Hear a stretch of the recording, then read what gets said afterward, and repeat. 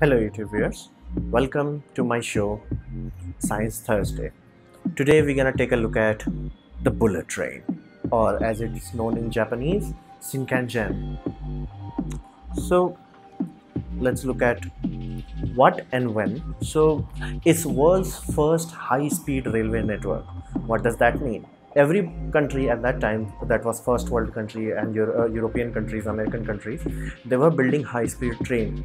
Only difference is they invested a lot of money into making network, as in railway tracks that are dedicated for high speed. So they did not have any freight train going to it. So that's why they are called world's first high-speed railway network. This was their unique part, and this was done after World War II. In World War II, they suffered a very heavy defeat, and they had to rebuild. So at that time, they played a gamble, and the gamble was like, because the road networks were destroyed and cars and all that is very expensive, not affordable by masses, they're gonna build a high-speed rail network to connect suburban parts to Tokyo.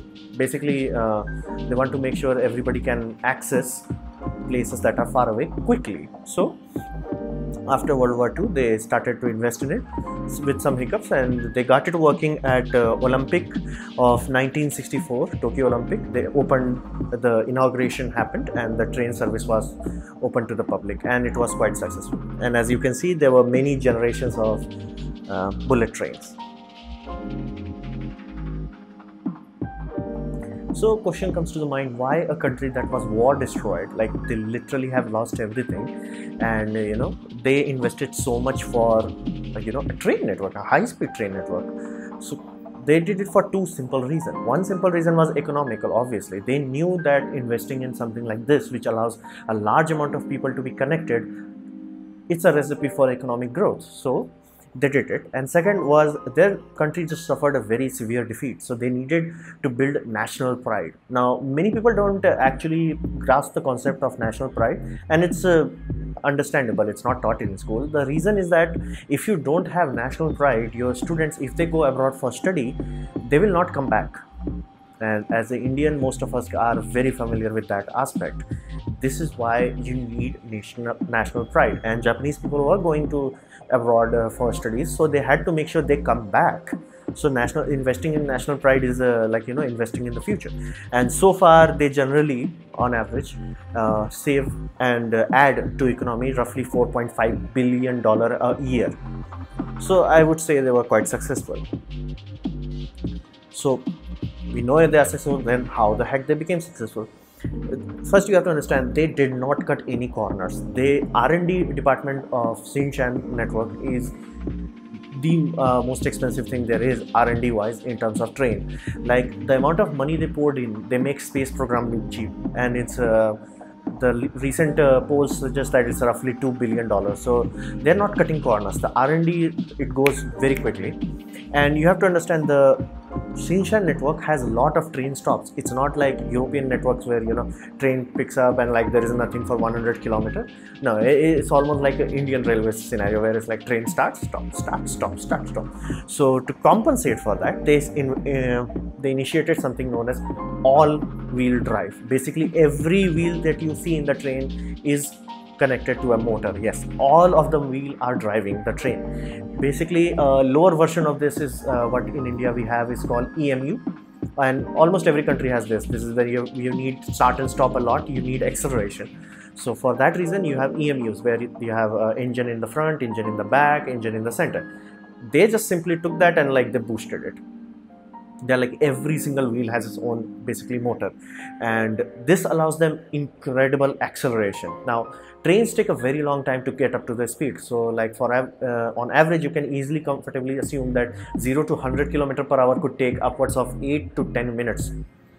Shinshan can do that in seconds. They don't do it in seconds because people will push back in their seat, but they can do it, and they instead of 10 minutes they are in 1 minute. So this saves a lot of time. So that's why their average speed is very high, because even though they are stopping more frequently than any high-speed train network, they are picking up very quickly. So that was their acceleration, secret to acceleration. And you have to understand, there is no level crossing in Xinjiang railway network. Now I am showing a picture of it here, but that's the only crossing there is, and it's for factory line. Basically, when train needs to go for maintenance, that's the only place where it has level crossing. Level crossing is basically the recipe for disaster. If anything gets stuck, your train is very expensive, and if it goes through any metal object like a bike or anything like that, you have to apply emergency brake to check, like, is any motor damage or things like that. So avoiding it is as much as possible is a very good idea, and it also saves life. Like in India, roughly 12,000 people die on railway crossings, so suffice to say. And they also use what's called Swingnose crossing, and I'm showing this image. Most of you are familiar with this sort of rail crossing. However, when wheel is going through one, two, or another track, you can see there is a giant gap. The wheel goes in the gap, ton, and it goes to another rail. Now this is well, as you can see, its wheels have load as high as 20 tons, and generally even the light railway will have roughly around 10-ton weight on the point where wheel is contacting the rails. So that going unsupported is very, well, dangerous. It damages the wheel, because now it's hitting a pointer very sharply. So not only that, it does not even support high speed. Your train is gonna derail if you do that. It's high speed. So what Shinkansen did is basically what's called Swingnose. That also, so there is no gap. So these trains can take turns at very high speed, even on crossing. So all those things combined allows Xinjiang to have the reputation it has. It's very punctual, it's very safe, and it's very fast. All of these things work to it. So if they find a security flaw, they quickly fix it. They will not go to board meeting and all that. That will be fixed instantaneously. And if they had a train derailment recently, and they are like, okay, they put a latch on bottom of these bogies that will latch onto the tracks in order to prevent it from derailing, like falling over. So they put a lot of R&D money, which cannot be understated, to make sure they get their Xinjiang. So in recent years, India was trying to get into the high-speed railway network, and Narendra Modi has inaugurated, like, basically now we are a go. We're getting bullet train. Surprising amount of people are against it, and I have no idea why. So here are some reasons, only some reasons that I'm gonna give you, that why India also needs bullet train. I'm like, ideally we would have built our own, but that would take way too long. So time of being of the essence, we have to be careful about time.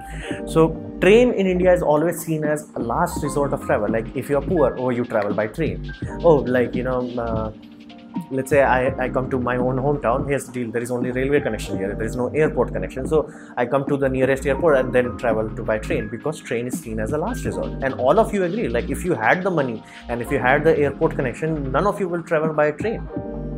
And you have to understand, from Indian Railways perspective, passenger is always a low profit or sometimes flat out money sinking ground for railway. Railway makes most of its income from freight, basically carrying goods and luggages. And the recent rise of Indian cheap airlines like Indiegogo, and there are a lot of competition in these cheap airlines. They made it they're starting to take away the revenue that railway was getting. Now this thing you have to understand very carefully, that railway does not make that much money if all the train is general classes. They are not going to make that much. At best case scenario, they will have enough money to slowly repair something before it destroys, gets sold. They will not have enough money to buy new products. So they make a lot of their money from premium trains like Duranto, Rajdhani, and basically very expensive trains. But the reason is nobody want to go into expensive trains because they are slow. Like Duranto does not have 100% occupancy because the train is going from one place to another. Like let's say Bangalore to Calcutta, you can take an aircraft there, and it will save you significant amount of time.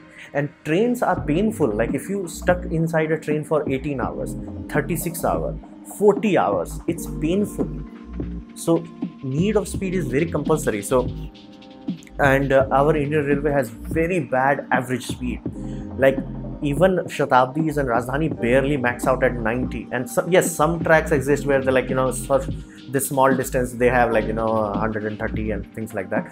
But as a whole, Indian passenger service are idiotically slow. So we need something. Otherwise, every people who can afford, they can pay railway, simply won't pay, and slowly and surely, railway will lose money. And we always look at our railway as a national embarrassment. Like nobody talks about Indian railway in good sense. Like recently I made an episode on ISRO as it's a national pride. This is opposite of that. This is an embarrassment. Like our trains are not looked at.